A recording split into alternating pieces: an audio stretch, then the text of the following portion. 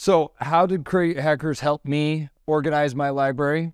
It actually organized how I actually mix.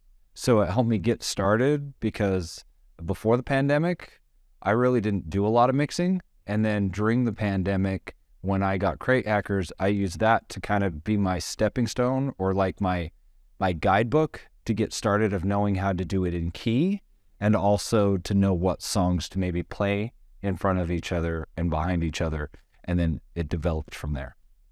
One of the key features for me has been the Spotify integration, where I can bring in my Spotify lists.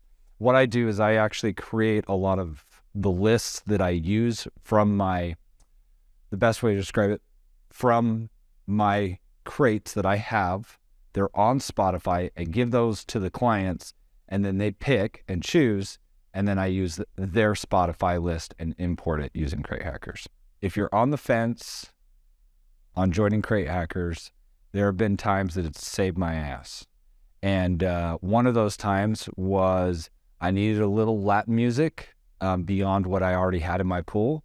And I jumped on Crate Hackers, found Mike Villa's list, and freaking rocked the quinceañera. And they were super stoked and hired me for another one because of it. So it was one of those where I'm not a professional at just doing that style of music, and I just need that little extra boost for the crate that I already had from them. And that's where I found that inspiration to make it happen.